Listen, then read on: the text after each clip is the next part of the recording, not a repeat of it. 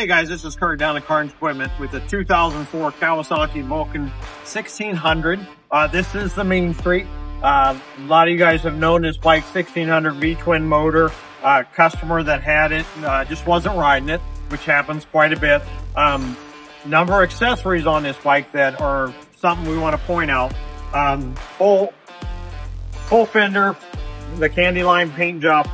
The fairing does come off, so it does have a quick attach fairing. So if there's a day you don't want this on here, it's 2 latches and it literally pulls right off.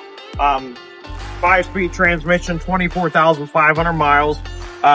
Dual exhaust. It's got the bub exhaust on there.